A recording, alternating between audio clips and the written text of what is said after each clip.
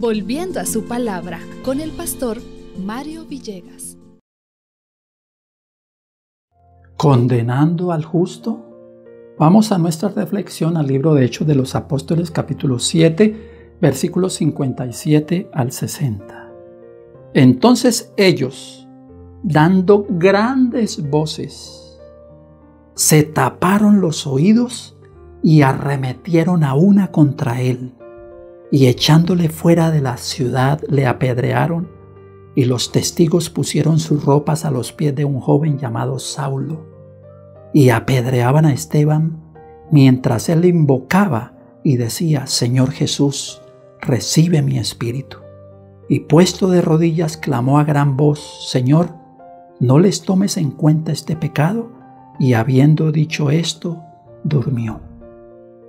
¿Notan ustedes la actitud de Esteban, que es muy parecida a la actitud de Jesús frente a la turba? Si recordamos allá en el libro de Mateo, capítulo 26 y el versículo 59, dice que los principales sacerdotes llevaron testigos falsos y allí injuriaban a Jesús y a Jesús. Todo esto ocurrió porque estaba siendo justo como Esteban. Justo, no había cómo atacar a Jesús, como no había cómo atacar a Esteban. Y la misma situación que pasó Esteban de ver esa multitud enardecida, llena del mal, que casi querían despedazarlo de una vez, veía a Jesucristo, su ejemplo. Y en Lucas 23:34, Esteban recuerda las palabras de Jesús: Padre, perdónalos, porque no saben lo que hacen. Que son las palabras de Esteban: Señor, no les tomes en cuenta este pecado. ¡Qué diferencia!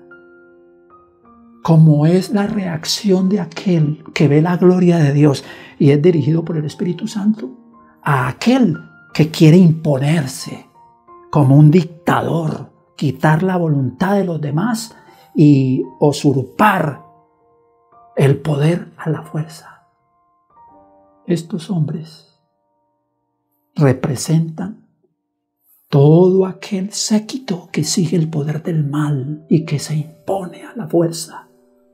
Y Esteban representa a los verdaderos hijos de Dios, que vemos diariamente la gloria de Dios para actuar como hijos, que lo representamos por el amor, según Juan 13:35. En esto conocerán todos que son mis discípulos, si tuvierais amor los unos por los otros. Y aún, como dijo Jesús, amando a los enemigos. Bendiciones del Señor y feliz día con Cristo.